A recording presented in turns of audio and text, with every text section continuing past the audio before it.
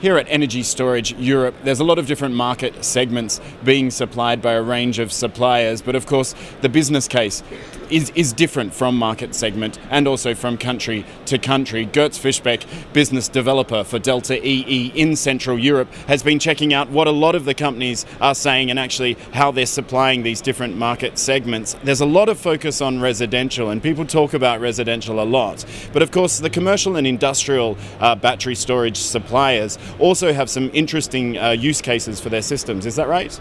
Totally. And the interesting thing is, of course, right now the market volumes are much bigger for residential batteries, but ultimately their use case will really be optimization of the self-consumption. Yet for the customers to invest in such a system today, they really appreciate the idea of being able to also provide grid services.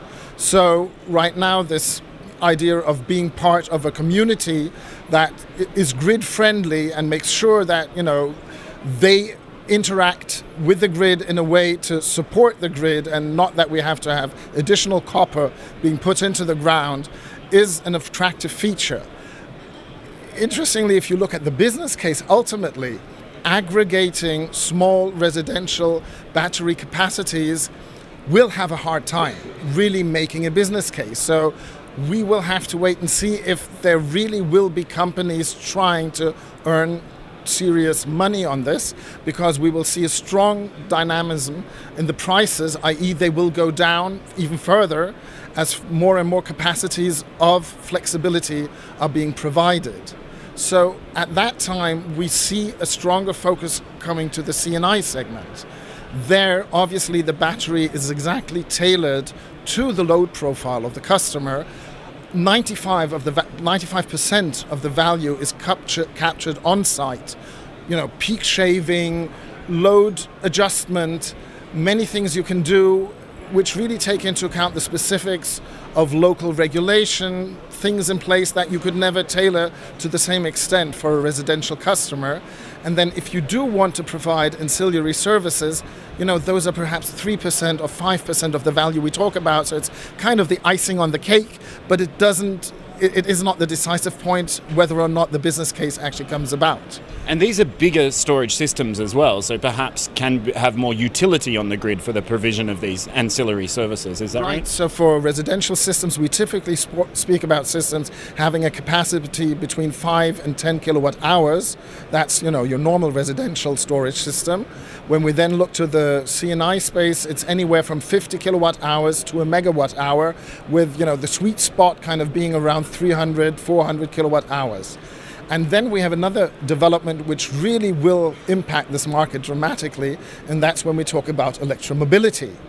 Again, those cars typically have a storage capacity 10 times as big as what your residential system would have, so it's going to be 50 kilowatt hours or above.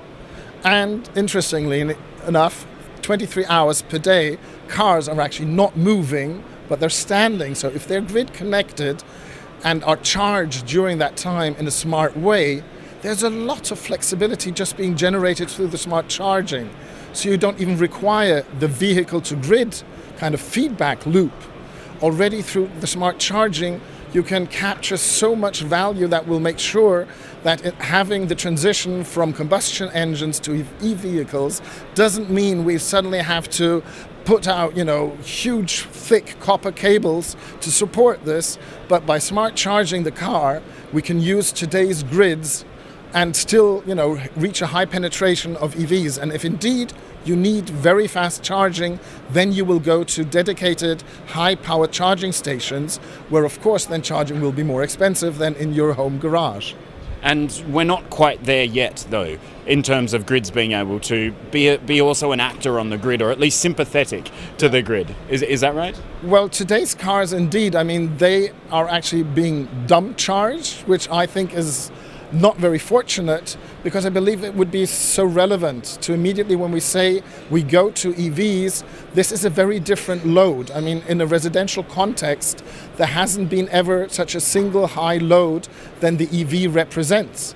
And there would be a great case right from the beginning on to make clear we have to tame this. We have to make sure it behaves in a grid-friendly way, because if we don't do that, then we cause troubles. It might actually even slow down acceptance of e-vehicles. For instance, if you sense this competition between neighbors, kind of the first one getting an EV and having his charging station being built, and then the second and third neighbor also investing in an electric vehicle, and then the fourth one suddenly getting the reply from his grid operator, I'm sorry, but you can't get a charging station because actually already in your neighborhood all the available capacity has been used up. So in order to avoid this happening, we should immediately say you cannot just charge at your own, will, but you will make sure you won't be impacted in your mobility. That will work perfectly as long as you leave it to smart interaction with the grid, so that this can always be well balanced and you will always have the range with your car that you require at the time when you start it up in the morning. Indeed, and transportation and energy coming closer together, which is the kind of sector coupling theme, which has been one of the themes here at Energy Storage Europe. Götz Fischbeck from Delta EE, thanks so much for your time. I'm Jonathan Gifford, Editor-at-Large for PV Magazine.